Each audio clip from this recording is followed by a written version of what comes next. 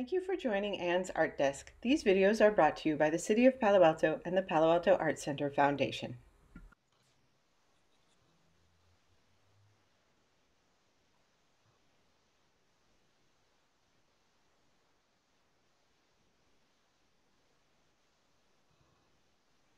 Let me pull it up a little bit. So then the idea here is that you can stick with one tool, but you can start to elaborate on what you have done. And then just think about like, what would make each one into a little picture, into a little painting or an inspiration for an abstract design. And you can work with some math and see if you can make something that looks cool. And this is very much an abstract idea.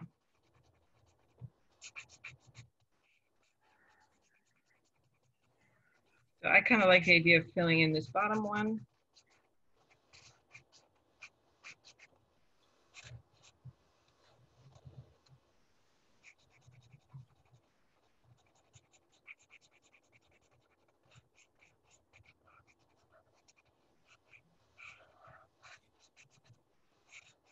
And then what else could I do? I like the idea of filling in these ones. And one thing that's kind of fun about this exercise is you can jump from picture to picture. And it doesn't matter what you do next. You're essentially developing sort of a doodle language for yourself.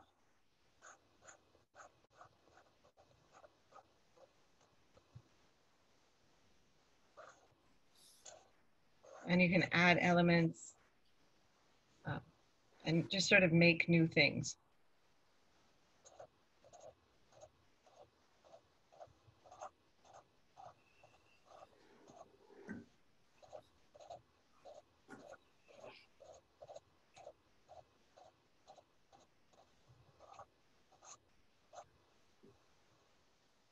For some reason there needs to be another set there. This one I think needs some darks and lights.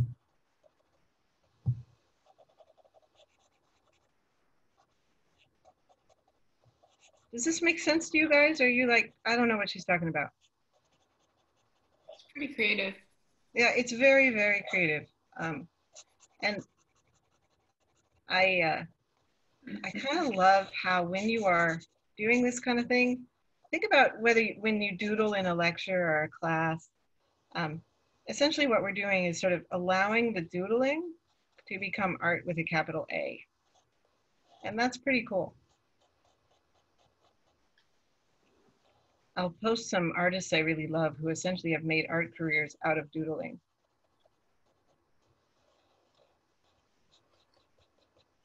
What I love, Anne, I'm slowly behind you, but it's just that it can take on any form. It's not a intended form, so it's very freeing. Yeah, it's very, and you know, each of these little ideas could become a 4x6 painting, right? Mm-hmm. It's sort of a great idea generator.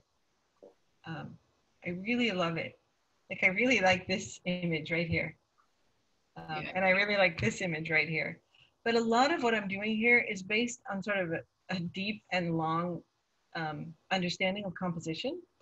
So as I teach this to you, this is the first time I've taught it, I feel like I need to be talking a little bit about composition. And maybe we'll do that next week because we're running out of time a little bit. Does anyone have things they would like to say, contribute? Was everybody able to sign into the Google Classroom? Yeah. Yeah? Okay. Because I can keep adding things to Google Classroom, which will help you out. So something that's kind of, do you want me to talk about composition for a few minutes? Because we have a few more minutes left. Sure. Okay. Yeah, that would be great. Okay, because you're kind of watching me do something that you haven't been taught, which might be a little frustrating. These are fun. Okay, let me switch out of just drawing and back into thinking and talking. essentially something I did with each of these little drawings is I made them off center, right? You see in none of them do you see half or half, right? Here's the world's most boring composition. Yeah, I'm gonna switch to a bigger tool just so we can make better progress. So here's a really boring composition. It's half with maybe something here down the middle. Really, really boring composition. But look how when we tilt it over to 70-30, so we tilt the ratio between light and dark to something like this. Look how much more interesting the shapes are. Just because I broke the sort of halvesy thing. So one thing successful compositions often have is an off kilter, like an off ratio. It's either 70% light, 70% dark. It's not often 50-50. And it can also be any of the other elements, like 70% line, 70%, 30% mass. Something that's kind of neat is it can also be, let's see, this one is almost 60-40. This one is more like 80-20. So see how these two are sort of reversed? This is mostly dark, this is mostly light. But it doesn't have to be just dark and light or line. It can also be other elements, such as warm and cold. As we get into color, we'll see this.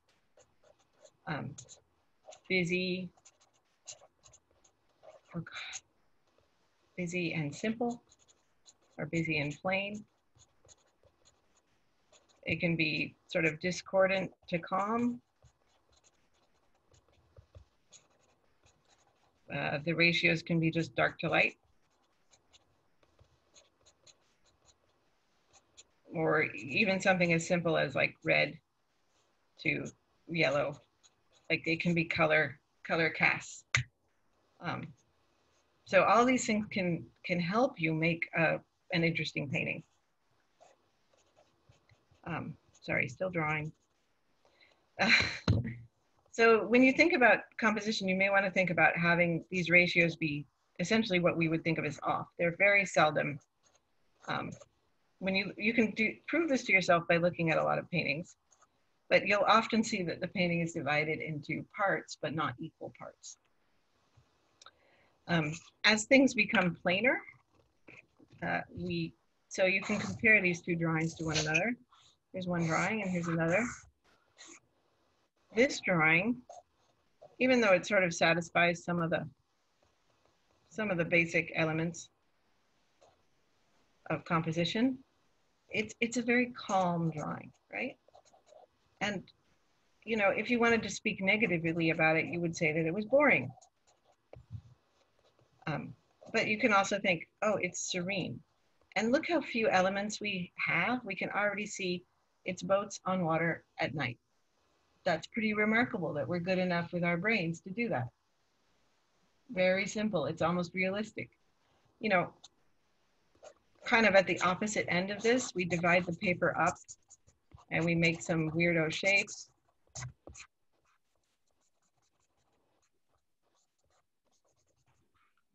And we think of this one as discordant, or a picture of anger or strength. You know, we tend to think of things with like sort of a judgmental point of view, boring, angry, but it's also simply dynamic versus calm. I mean, we tend to use judgmental words, but in fact, we're just communicating a feeling. And indeed, I can redraw this little drawing into some beautiful mountain lake pretty easily. Some mountains. Maybe there's an element over here. And all of a sudden I'm up in the Sierra in a beautiful mountain lake. And so this dynamic composition that you think, oh, it's angry, all of a sudden transmortifies into being a place you'd really like to go backpacking. Just because the subject matter has changed. And you can also change people's minds about things just by using cool or calm colors inside a dynamic composition, which is very useful. So that's a little bit of geekiness about composition.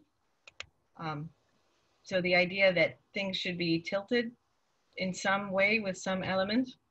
Wow, this one's getting really three-dimensional. I don't know why. And that you can use all these different ways to generate ideas. Something that you could do for homework is take some other colors and see if you can just add a color element to these little line drawings.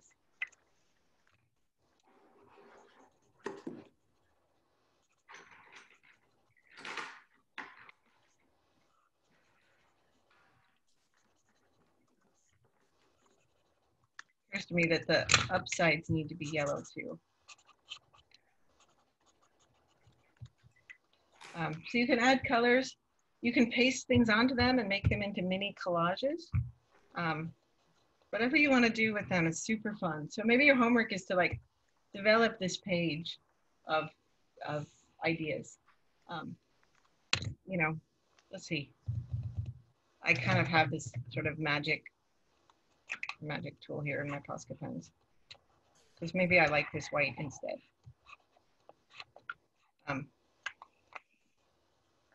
But all these things can be, you can use different tools. I have these little gel pens. I also have, you know, just good old-fashioned colored pencils. Yeah, this one is a picture of the sky yesterday. I'll probably even title it yesterday.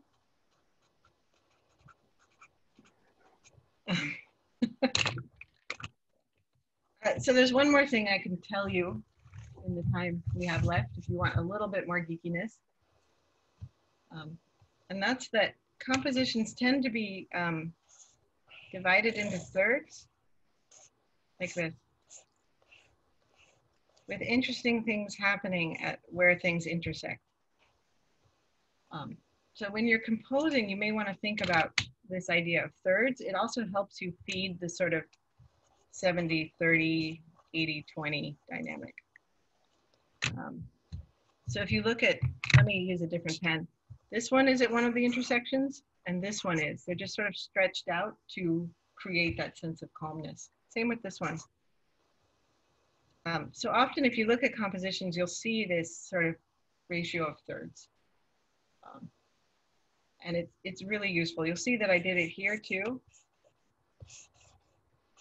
So things happen at these intersections. It's not really clear with that wimpy little pink.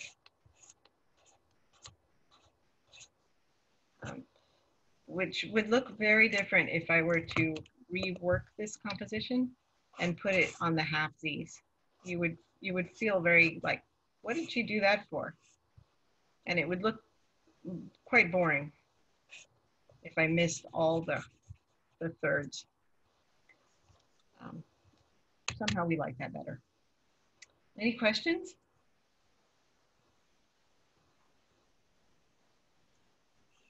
That was a lot of information very quickly. So Anne, I guess as you're talking about the composition of thirds, should we really try to approach each drawing with that in mind? Well, you can, or you can also experiment with making things at halves or fourths and see if it makes you nervous. See if it makes sense to you. So one way to discover what the rules are is to break them, and just see what you think of that. The other thing you can do is sort of develop these 12 or 9 or however many pictures you drew with a sense of, you know, is there some rational sense to that? Like, does the picture improve if I add a big red dot right there? It does. Yeah. You know, does this picture improve if I have a big red dot right there? Yeah. What happens if there's a blue shape right here at this third mark? And sort of a different color over here at this third mark? So it can get quite fun, quite fast. I really love it. I feel like it's a really, really dynamic and creative way to draw in a way that drawing like your scissors or your can opener isn't. So there are sort of two important ways to draw, and I think a lot of artists use this maybe without thinking about it. But one way is observational drawing, what we were doing early in the class, where you look at something and you draw it. And then the other way is sort of intuitive drawing or abstract drawing, where you're inventing something of your own.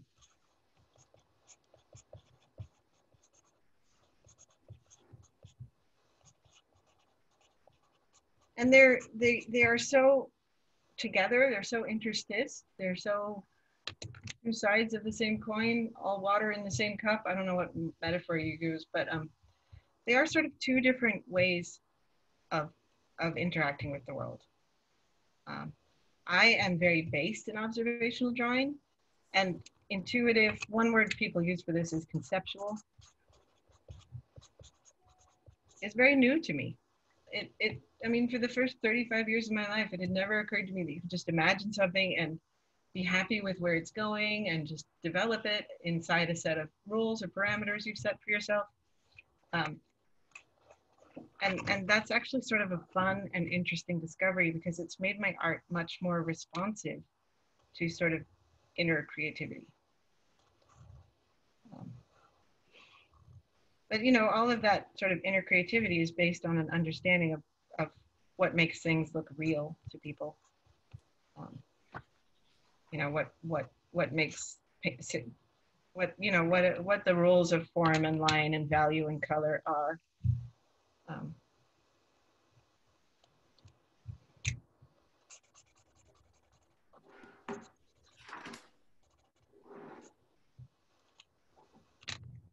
kind of like these little mini thingies. They're fun.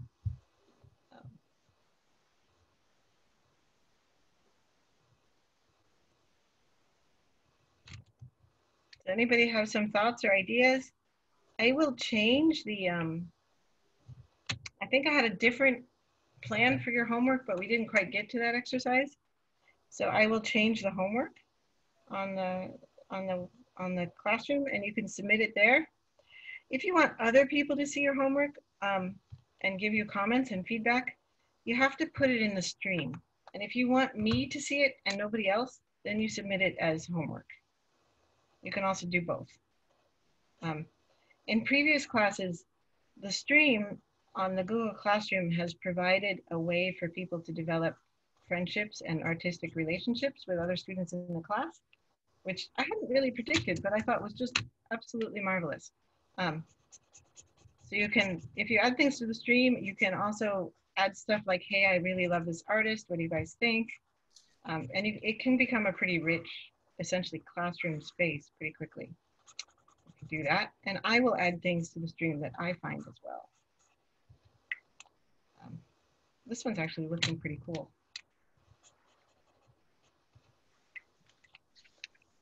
Okay, any other questions about how this is going to go?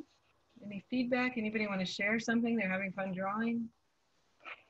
I just have a question. You mentioned in the supply list watercolor pencils. Are you going to be doing some stuff with watercolors? Yeah, and when we do, when we talk about color, I was planning on demonstrating with the watercolor pencils. Oh, cool. Just because they're such a powerful tool. Hi, Jacqueline's child.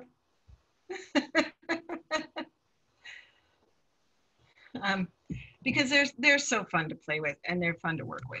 I don't think I have them to hand right now, otherwise I'd show them to you. But we will use them for stuff like this where we're kind of just filling in the blanks, but then also for a little bit of color theory because they're excellent for that. I guess I've had a whole set for years, but I didn't realize until you said it on your list, and then I went to look. I'm like, oh, I have these. Yeah, and they're pretty marvelous because you buy one thing and you get two media, because you get color pencils and watercolors, but you also get something that's more than the sum of the parts in that you can do very special drawings with them, where sometimes inside the same drawing they're used as colored pencils and sometimes they're used as watercolors. Mm-hmm. So they're very it's a very fun medium to just have in your set. I think my materials list included a white pen of some kind, but a white pen or just something I often do when I want to change something is I open a can of a tube of gouache, and then I can just find something I want to erase. So that's one way to use, and it's essentially whiteout. You can also use whiteout, but it's one way to just have white. It doesn't matter what kind of white you have, but you can just have white if you want it. Like maybe I want to erase all this stuff. I just have a tube of gouache and use that. This, you have to be careful that it is dry before you put something on top of it. Anne, what is the white pen again that you're using? Oh yeah, these are pretty awesome, and I can post them to the stream. These are Posca pens, and I have tons of them. They come in different thicknesses. This is probably the thickness you start with. This bigger one you kind of use when you're starting to really paint with them. They're super fun. They're essentially acrylic paint in a tube. Okay, thank you. Yeah, and they draw over things, which is where their power lies. So they're opaque. You know, you can fix stuff with them. You can draw over stuff with them. Sometimes you need 2 coats, especially in this situation in particular.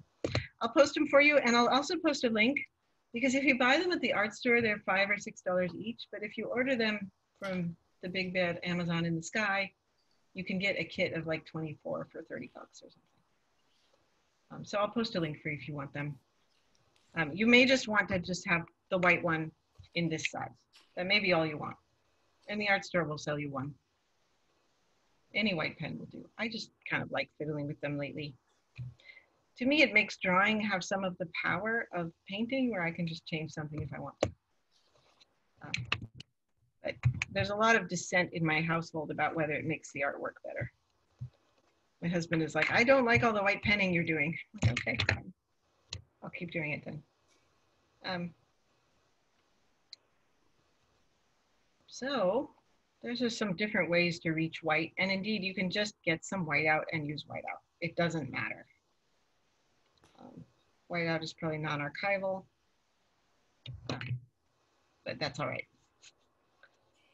Are there any thick, dark pens that don't have the strong smell that the Sharpie does? Oh yeah, Poscas come in black, and they just smell like paint. They smell like acrylic paint. If you have a Sharpie with a strong smell, you probably have a very old Sharpie, because I think the new Sharpies don't have very old. Yeah, So the new Sharpies are not very strong. Oh, okay. Well, then I'll try to get a newer one, because this is just awful. Yeah, but if you just, there's also beautiful watercolor pens that really are watercolor paint in a pen. You can use those too, or an ink pen. I have a can of, I just have some India ink that I use a lot, and that doesn't smell. So you can buy India ink in a pen that's ready to go. Thank you. I wish I had one to hand, but oh, here we go. This is actually not so bad. So this is sort of my field kit. And one of the pens I think I put on your materials list are these Micron Pigmas, and these don't smell. I use the Sharpie to draw for you guys just because you can see it. This one I could have used as well too, because it's thick enough. So what I recommend for you, for what you want, is probably these Pigma graphics. Okay, thank you. They come in all sorts of sizes. And if you look at the top, this will be on display in the art store. This is a number 2, right? This is a fairly big one. There are brushes, which are fun. The little brush pen. Somebody wrecked that one. I have to get a new one. But they also come much smaller. And they even come like in 005, which is tiny. It's how you draw postage stamp size things. This one's a little thinner. So yeah, there's a lot out there you can get. The microns are pretty awesome, and they have a huge following online. So a lot of people draw with them. A lot of illustrators draw with them. I really love them. Thank you. Yeah. And this is sort of the kit I use when I'm in the field, and it would have a pencil sharpener and an eraser in it. So it's a nice little kit.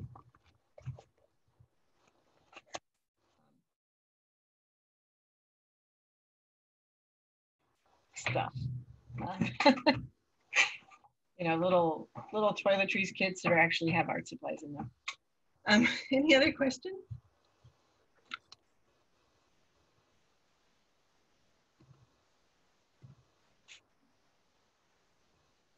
Everybody's happily drawing. All right. So usually I round out class by asking you, what have I said I would put online? And then I make a little note for myself. So let's see, Posca's, a pen and ink drawing, my favorite pen and ink drawing book.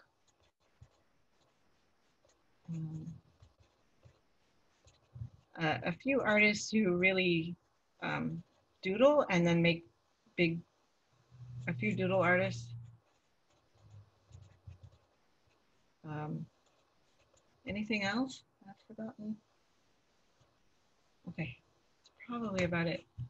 Oh, I'll also post this to my kit, to the classroom. If you're really into abstract art, I found this is a really nice book about abstract art. So I'm sort of going to use this as a call book or a reference book to teach this class. So you might want to read it or find it at the library. And I'll also post it to the classroom. I often sort of choose a book for my classes that's sort of a textbook or sort of further reading. So you might enjoy that. Okay, let's see.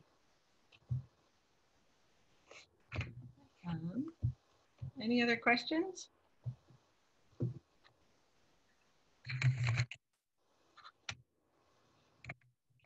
I should probably go and see if my kids need lunch. Put all my art supplies away. All righty. Thank you, Anne. That was a lot of fun. I'm glad. That was a lot of information very fast. I hope you didn't feel overwhelmed. Like you got to draw enough. Yeah, I felt like it was very hands-on, so I didn't feel like it was too overwhelming. Yeah. Yeah, I feel like when I teach kids or adults, I'm like, we have to be actually drawing most of the time. Because that's why I go to an art class. I go to an art class to make art. Not necessarily to listen to somebody talk about making art. All righty. Thank you. Okay, have a good time. Post your artwork if you feel like it. And you know, you can get on there and chat with your fellow artists as well. All right. Thank you. Have a good week. Here. Bye. Bye. Thank you for joining Anne's Art Desk. These videos are brought to you by the City of Palo Alto and the Palo Alto Art Center Foundation.